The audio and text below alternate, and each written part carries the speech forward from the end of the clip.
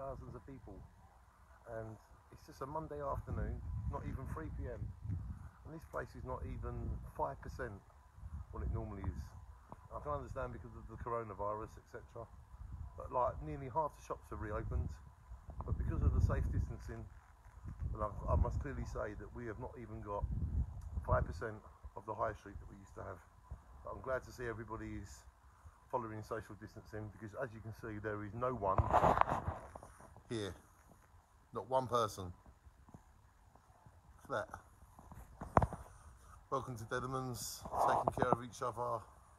2 meters, please keep 2 meters apart. Please use the hand sanitizers supplied in store. Please use card and contactless payment where possible. As you can see, not one person is here. So social distancing is definitely hitting our high street very, very hard. But we must continue to follow the rules so we can save lives.